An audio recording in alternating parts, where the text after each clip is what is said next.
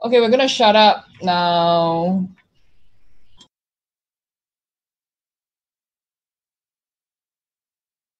Wait, can you hear me now? Yes. All right. I just realized that my mic was muted by my kid earlier, so that's why you don't hear me until now. Okay, anyway, since you can hear me, my talk is going to be about this, how to build this Spinning Pacman shit. But what exactly is this Spinning Pacman shit? So one day I was just trying to find something to build for my JavaScript course, and then someone came up with an idea that looks something like this, which is pretty cool. So I was thinking, hey, I want to do the mouse thing, and then they did the picture stuff, and I didn't really want to work with like pictures inside my JavaScript course, so I decided to build Spinning Pacman. So I took Pacman, and then I made it spin. It follows the mouse, and I added, yeah. So basically, I added a music to it to make it more fun. Yeah, cannot help it. So that's what this is for. By the way, interesting thing. This font that I'm using here for this Spinning Pacman thingy is called Caesar dressing. I have no idea how I found it, but I found it, and it's kind of funny. So I think it looks kind of nice. Introduction to fonts. Okay, so anyway, to build this Spinning Pacman shit, right?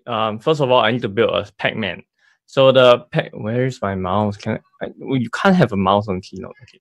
So anyway, on the left side, you see the Pacman, which is built with SVG, combination of layers, not too hard. So circle, another circle, and probably a triangle. You build a Pacman. But the first thing to do is to, add some shadows to it. So this is what I used. Drop shadow filter instead of box shadow, because drop shadow allows you to wrap to SVG and other elements as you like to. It makes it look nicer. You can see the drop shadow in the eyes as well. So that kind of looks nice. Just wanted to point this out before I continue.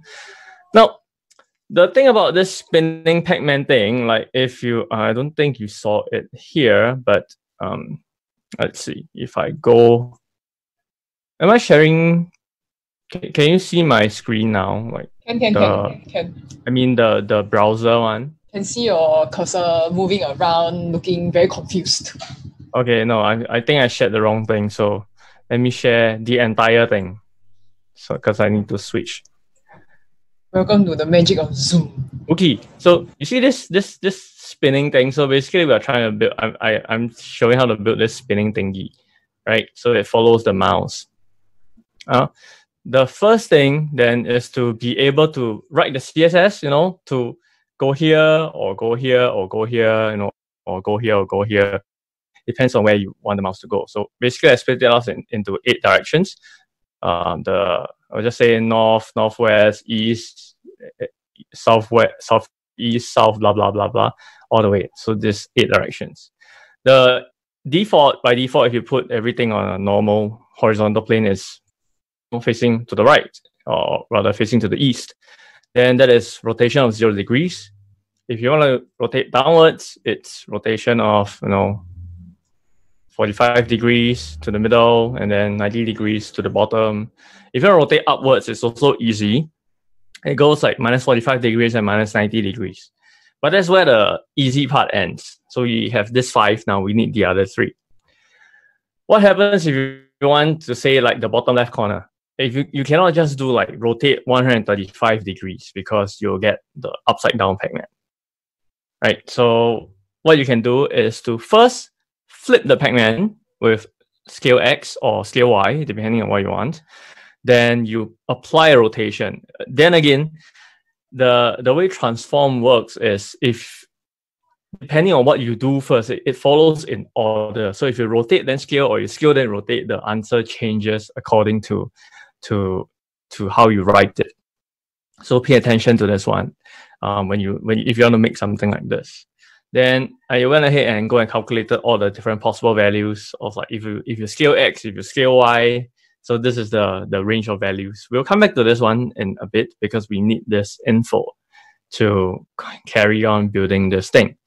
Then the second thing we want to know is if you want something to follow the mouse, you need to go to the I hate this.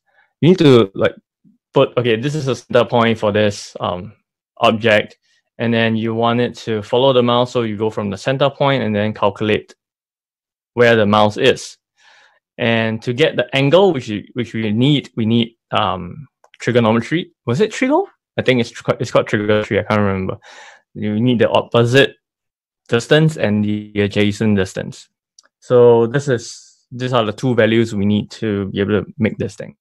Then the rest is JavaScript already. So just if you want to follow along, you can go to this code pen, Zell.CSS BAOYNVX. Okay, I'm just gonna leave it aside. It's too small, so forget it. Okay. And then I am going to move to here. No, why did I close my keynote? Sorry. I need that slide later. Okay, so basically we're back here with this Spinning Pacman thing. I'm going to comment out some of the code. All right, we are at the stage where there's nothing. Nothing is being written. So the first thing we need to do is to find this middle of the Pacman. To find the middle of the Pacman is easy. You see for each here because eventually I'm going to do like 8 Pacmans in a row, but right now I only have 1 in DOM. I comment out the rest. It's here. Oh wait, I just deleted the rest, but if we do this, then we have more. Okay, so there's only 1 Pacman in the DOM now, so just treat this as this works for 1. So first we want to get the middle, and we can use the get bounding client rect, which gives you top left, bottom right, and then the width and height. So you can get the center by doing the average of the left and the right, and the Y center by doing the top and the bottom average. Then if you want to get the mouse location, like the mouse tip location, right? It's mouse X and mouse Y. It comes from the event. And notice I'm using pointer move event. So initially, you can also do this with mouse move, right? But mouse move, it doesn't work with touch devices.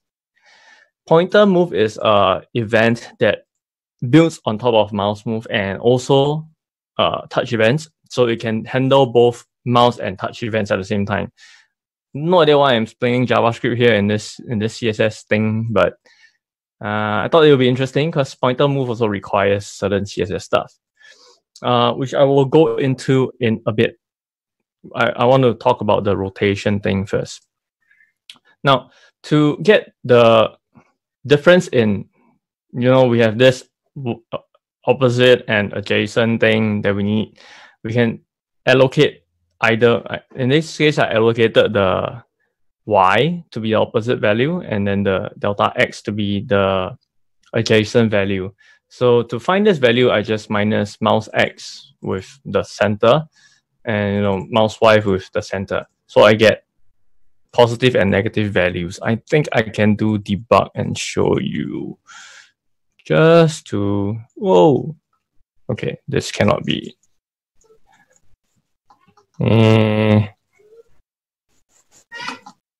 OCD. Okay, so delta X.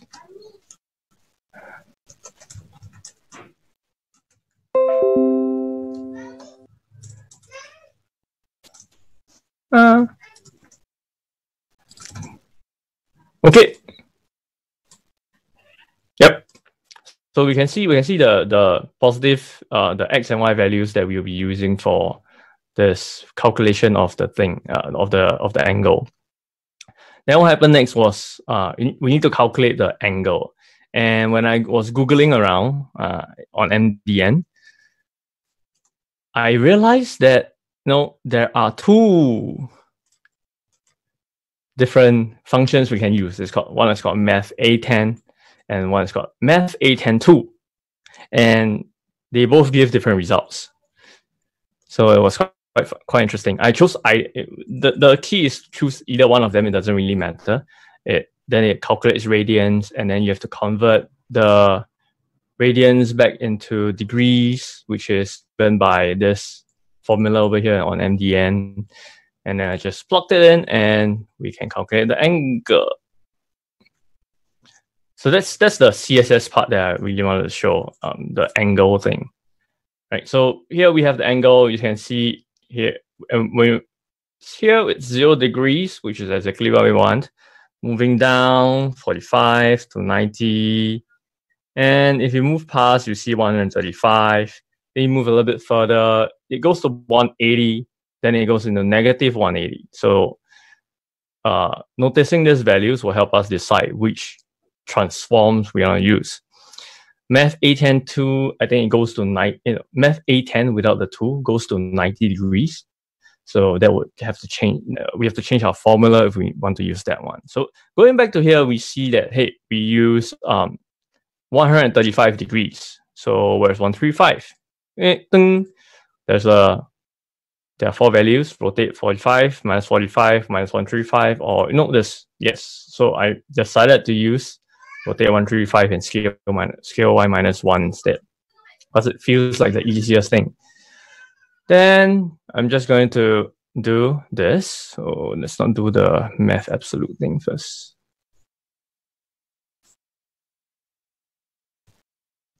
And with that, this is what we have. If you don't do the absolute, it goes into a negative value. It goes the other way around. Which basically at 90 degrees, we want to swap over, because at 90 degrees, at 91, this is kind of like minus 100 plus degrees or something. I can't remember what the exact formula I was thinking through in my head, but we have to check whether the angle value is more than 90. If it's more than 90, we flip it over with scale y.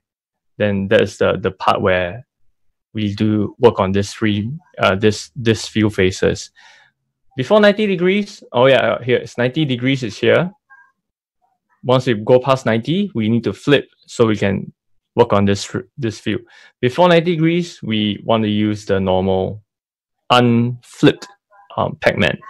Then after minus 90 degrees, we also want to flip, which is why we need the math.absolute thingy.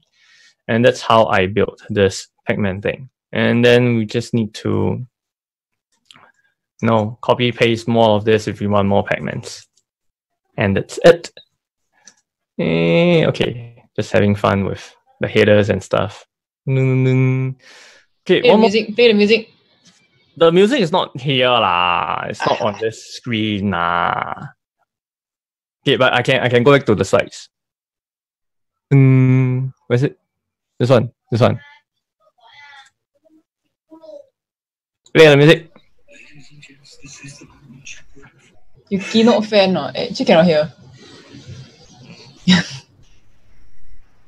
Okay, I'm not a keynote fan. I just don't have the time. Wait. Fine. Next time we can come on and we can talk about fonts. Oh my god, I have so many opinions. Okay, can you hear already? Yeah, man. Yeah.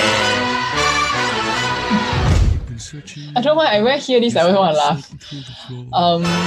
Anyway, does anyone have any questions? Like when I do this live, you already don't have questions. So I don't think I do online, you will have any questions. But I feel that as a matter of courtesy, I will still ask. Then you type in the message, then I unmute you. I think that's how it works. I'm not a Zoom expert. I don't even have a paid account. It's a free account, freeloading off Michael. Okay, anyway, let me